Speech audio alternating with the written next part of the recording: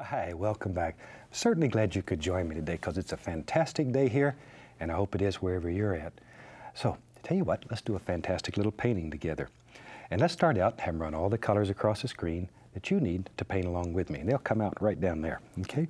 They come out in the same order that I have them on the palette, starting with the white, working around. But when you set your palette up, you do it any way that's comfortable for you. Let me show you what I've got done up here.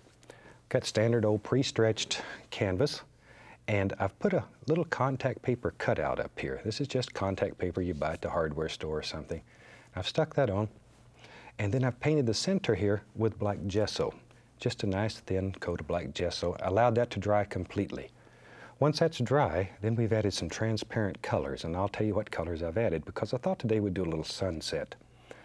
And right across here I've put Indian yellow, and Indian yellow is a transparent yellow, so it works very well. You may get a little greenish hue when you put it on, but don't worry about it. As soon as we add some color, it'll pop right in there. Right across here, I've added a little bit of alizarin crimson, and then on the top and the entire bottom is alizarin crimson and phthalo blue, which makes a nice lavender color.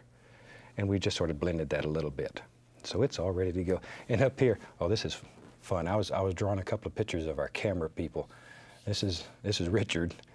And over on the other side over here, then we have Kathy. These are two of our camera people. They give me a hard time, so I thought I'd put their picture up there today. Hope you enjoy that. That was one of my early loves, was doing cartoons. And a lot of times for my young friends, I'll sit and do cartoons and show them how to do it. Maybe we'll do that on the air one day if you'd like. Let's start out today with the old 2-inch brush. And we'll use a little titanium white and just load some color into the brush, both sides, it doesn't matter. About like so. There we are. Better watch where I'm doing. Now then, let's go right in here, and we have to make a decision. Where's our horizon going to be? And I think mine will be about right here. And you can, at home, when you do this, you can see where the yellow and the lavender sort of meet. We don't want to get into the lavender yet, just the yellow. Decide where the lightest area in this sunset's going to be. And you start in here and just start doing little crisscross strokes. I get a lot of letters from people all over the country who want a very simple and easy little sunset to do that's effective. So I thought today we'd do something that's nice and easy. Anybody can do this. Now start with the lightest area and blend outward. Always blending outward. There. Just keep going outward now. And you blend upward. Then you're going to get into all these other beautiful colors. Look at there. There. And just keep blending and blending and blending. There we go. Now, automatically, that goes from light to dark, and you've done basically nothing. Let's wash the brush.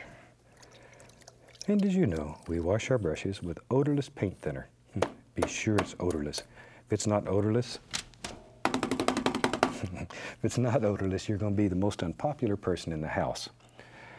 And we never use turpentine. Turpentine, oh my gosh, one thimbleful will run everybody in the neighborhood out. I want to make this a little brighter, so I'm going back into the titanium white, load the brush exactly the same way. Let's go back up here. Once again, find your light spot and have this lightest spot a little bit off center. In other words, not dead in the center. It'll just look a little better composition-wise that way. Start in this light area and begin blending outward. But you need to clean the brush every time, otherwise you'll bring this dark color down in here and you'll lose this beautiful glow. And that's what we're looking for. There we go. Just like so. And just work it out. Now you can do this as many times as you want to achieve a desired lightness. You could do it 3-4 times if you wanted to. But each time, it's going to get brighter and brighter. But once again, I suggest that every time you do it, you wash the brush and start with a nice clean brush. Otherwise, you're going to pull that dirty color right down in there. Now, going across just very lightly removes the brush strokes. And instantly, you can see that glow. It goes from the brightest all the way up to the dark. And that's one of the simplest, most effective ways I've ever came up with of making a very nice little sunset sky. And if we're going to work in the sky, tell you what, let me grab a fan brush here. Let's make a little cloud out here in the sky. They're always a lot of fun and they're very effective. And of course, we're never interested in selling paintings, but if you should want to sell your paintings, these little extras like clouds and all kinds of little things like that, that'll make your painting sell. Let's take a little of that phthalo blue, a little alizarin crimson. We'll just mix them together on the brush, like so. A little bit to the reddish side. You can make a lavender color here that's to the blue side or to the red side. I want to go slightly to the red side, but not a great deal. And you can mix this on the brush and just load both sides with a little bit of paint. Now then, you have to make a big decision in your world. Where does your cloud live? Maybe in our world, our cloud lives right about here. And I'm going to use just the corner of the brush. And think about the shape. Maybe this is going to be a big old cloud that just sort of floats around here and has a good time. As I've mentioned before in other shows, clouds are extremely free. They just sort of float around and they just enjoy being there. And when you paint clouds, think about that. Think about the basic shape that you want this cloud to be. Don't just throw in a bunch of color and hope that a cloud appears. This is very simple, but you do have to put in a basic shape. There we go. Maybe we'll give him a little leg here. There. But just think about how you'd like this cloud to be. If you were a cloud, what would you like to look like? You'd like to have a lot of nice designs and shapes and beautiful little forms. That's what we're looking for then. There. And you can get carried away and cover up the whole canvas if you'd like. That's all right if you learn from it. Maybe in here, tell you what, let's get crazy. Maybe there's some little stringy clouds in here. And all you have to do is just pull the brush back and forth. Let it barely touch. And you can make all kinds of little clouds. I've got a little more of the crimson here, so it's a little bit more into the red side than even this cloud is. Only because it's a little lower, and I think there'd be a little more light hitting it. I want it to just shine a little more, but just barely grazing the canvas. Barely. There we go. Now then, let's take a clean, dry 2-inch brush, and we want to very gently blend this. Now, there's two reasons. One, to sort of mix the color up. Most important, though, is to take off that excess paint. Watch here. Watch here. Just use the corner of the brush and just make tight little round circles. Tight little circles. Just like so. And that'll lift any loose paint off the canvas. There. And you can just blend that. If you blend it enough, it'll just eventually go right into the other color and sort of disappear and just become a big dark shape there. Don't do that. Don't do that. There we are. Now we'll beat the brush. And all that does is just remove the paint off the brush. Very gently. All right. Now, you can fluff this cloud a little if you'd like, very gently. 2 hairs and some air. That light. But this will lift it and make it look fluffy. And then very lightly, just go across it. This removes all the brush marks and blends it all together. But isn't that a fantastic way to make a big old cloud that's up here in your sunset? Now these little thin ones that we made down here, they're the easiest of all, because all you have to do here is just very lightly, with a clean brush, be sure it's clean and dry. You can go across and you can pull that if you want to. See, give it a little pull, and you can bring that together. That easy. There we are.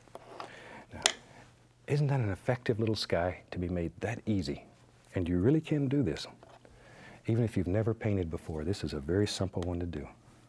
Now then, let's mix up a little, we'll take some alizarin crimson, let's use a little Prussian blue. We'll make a dark lavender color, more to the blue side this time. Shoot, you can throw a little bit of Van Dyke brown there. Not a great deal, just a little. Just to dull it down a little. I use brown as a color to dull other colors a lot of times when I want to do this, just so it's not too bright. Let me clean my knife. There we are. And we'll just use the old 2-inch brush again. Shoot, that's a lot of fun. So often we avoid this brush because it's so large, but it'll do fantastic things. I'm just tapping like so. There you are. Just give it a little push. That creates a little ridge of paint. There, see it? Okay, that's what we're looking for. Now then, back in here, you have to begin thinking about what lives back here. And I'm just using the corner of the brush. And we're not committed here. All we're doing is begin laying in some general ideas, like so, just where these colors come together. There. Okay, now that gives us a very basic little horizon. A little more color. There we are. Now then, now we can begin thinking about little individual trees and bushes that live in here. And maybe in our world, there is now. Maybe there's a big tree that lives right here. See? But that easy. Just using the corner of a 2-inch brush, you can put in a very basic little shape for a nice tree. And sometimes this is a little scary if you've never tried it, so just practice. This 2-inch brush is fantastic, but if you're a little more comfortable with a 1-inch brush, shoot, feel free to use it. The only thing we want you to do here is to be happy with what you've done. If you're happy with your results, then it's good. Let's go over on the other side here, and we don't want it left out. Maybe we can have another little tree. He lives way on up here and almost up in the cloud. There. There we go. Maybe he's got a friend over here. Everybody needs a friend. Ooh, I want to cover up that nice part of the cloud. That is beautiful. Maybe a little something there, wherever you want them. There. See, isn't that easy? Already you begin to make out all kinds of little things that live in there. Now then, let me find my little liner brush. Dip it in a little of the paint thinner. We'll go back into that same color. But the paint is very thin. It's almost like ink. Almost like ink. Turn that brush in there. This is a script liner brush. It has very long hair, so it comes to a very sharp point. There, you can see it. Right there. Very sharp point, though. Now then, we can go up in here, and we can begin putting the indication of some little trunks in here. Little sticks and trunks and all the little things that live inside your tree. The little squirrels have to have a place to play. There. And if you've watched the series before, you know I'm sort of a fanatic for little creatures. And I just have a special liking for little squirrels, I guess, since there's so many around where I live.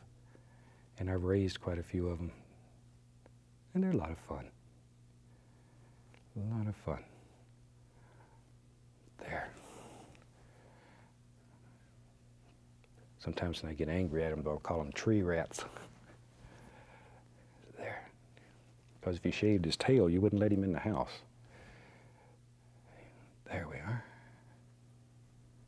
Let's go on the other side over here and put some little things in these trees. Now, if you have trouble making this paint flow, you just need to add a little more paint thinner to it. Thin paint will slide right over the top of this thick paint. And the paint that we use here is very dry and very firm, very thick. And that's what allows you to do this one layer after another on top of each other without becoming a mud mixer. If you use a thin, oily paint, then you're in trouble. Then you're in trouble because your paints will just mix together. And if you're going to use a thin paint, then I recommend you allow the paint to dry between each layer. The one thing that's so fantastic about this is the fact that you can do it all while it's wet. Find a clean brush there. All right, let's take a little sap green, a little yellow ochre.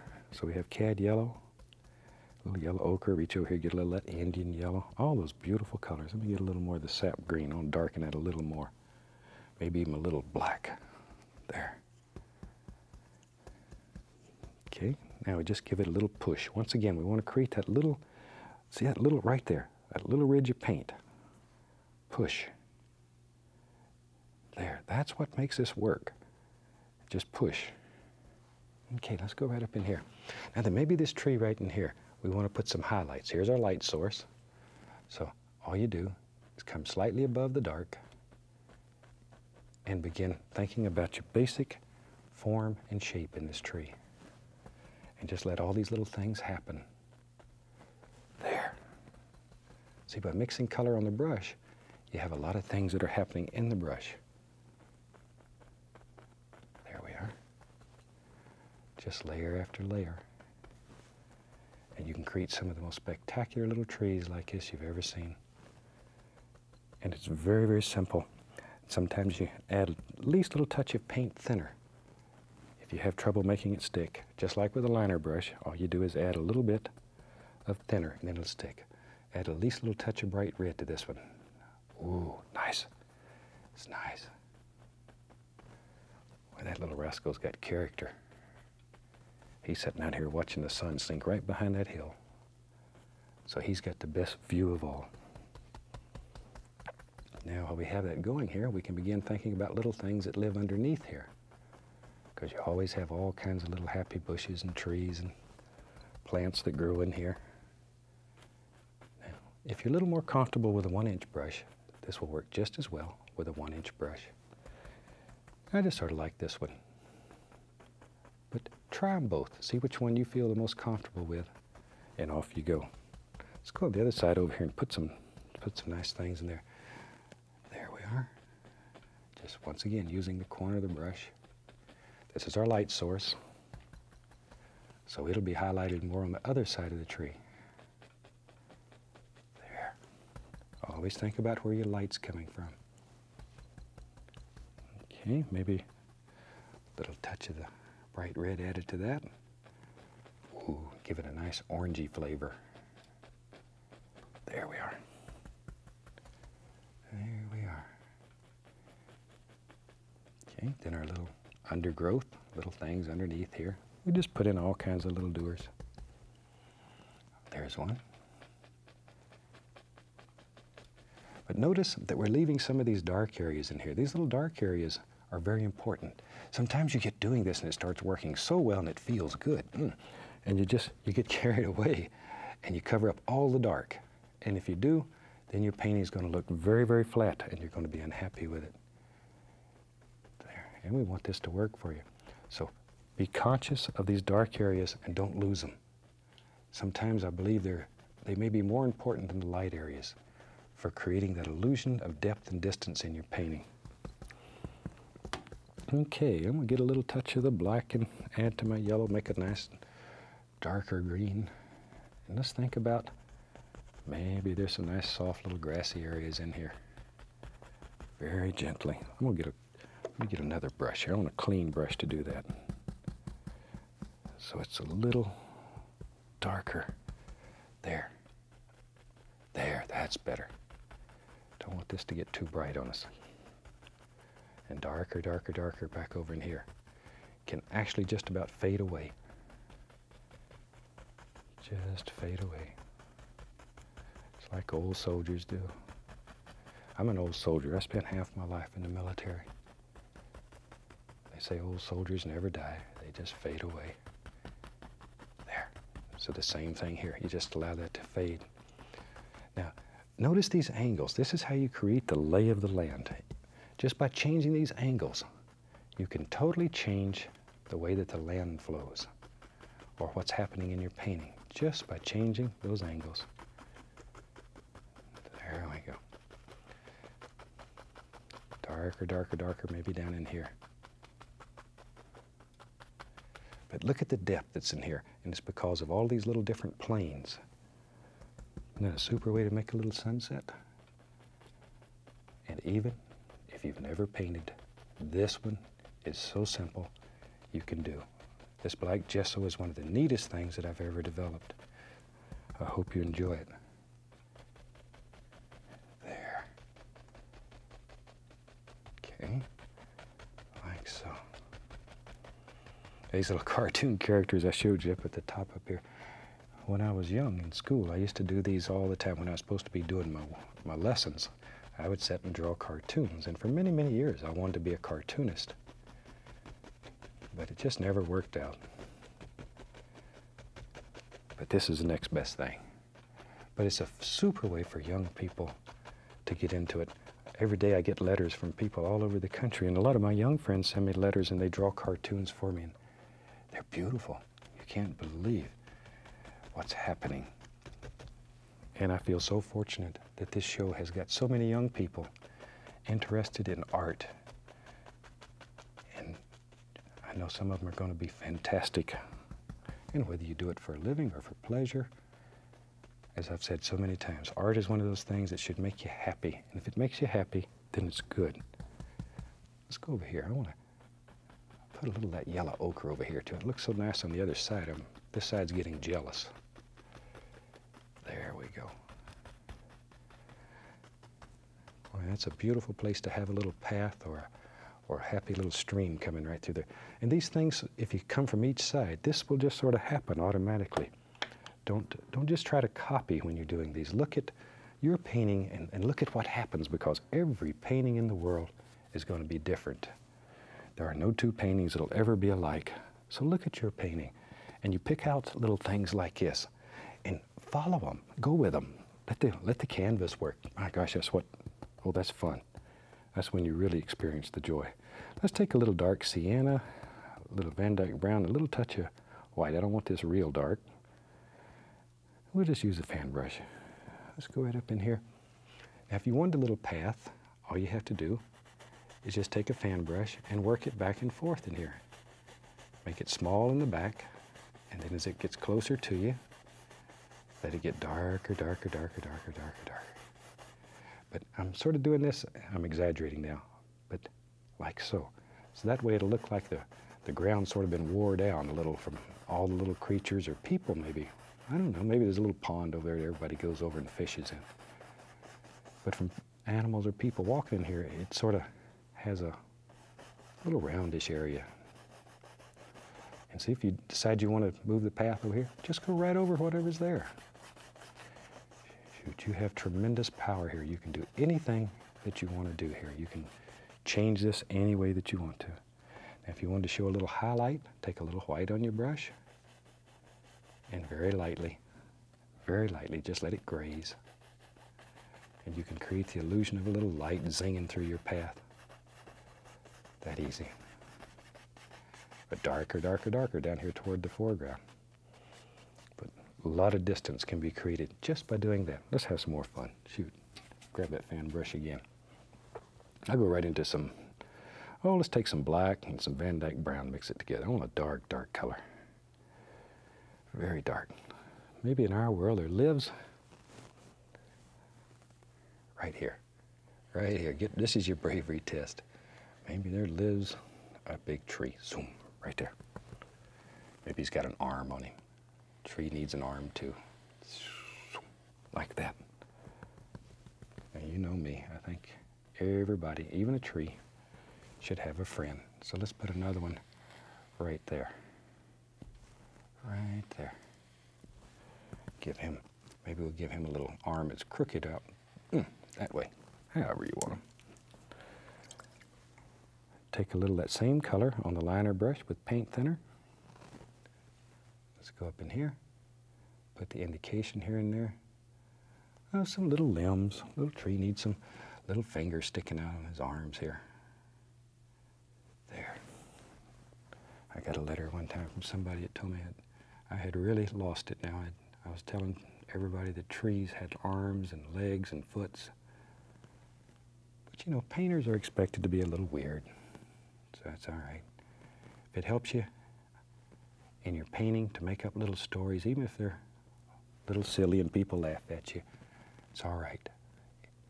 Anything that works for you is wonderful. Now I'm going to take at least a little touch of the bright red thin down. I'm just going to run right down these edges here a little bit. Just a, that's beautiful. Boy, that sparkles. Just enough to let that stand out a little. Don't want a lot. Just, isn't that something? And just let it fade right back. Now then, let's go back to our 2-inch brush that has the dark color on it. We'll go right into a little black. A little black, maybe be right back, a little alizarin crimson mixed together. There we are. Let's go right up here. We need a few little leaves on this. Just drop in a few. We don't want a whole bunch, just sort of silhouettes. Don't want to get too many or we'll lose all of our beautiful clouds and stuff back here. But even if you lose them when you do yours, at least you learn how to make them so the time's not wasted. I'm going to add a little bright red to that same color. We'll let that, the black and the color on there will dull it. So it is very dull. There. But just enough to give you a little hint of color. There.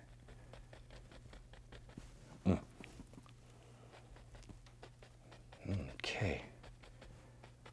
Son of a gun, that makes a nice little silhouette. Now we can go back to our 2-inch brush that we made grass with, put a little color on it. We want to clean up his little foots down here. There I go again, giving him feet and arms and hands and all that stuff. See there? That easy. Like so. You can just create all those illusions just by tapping with a great big old brush.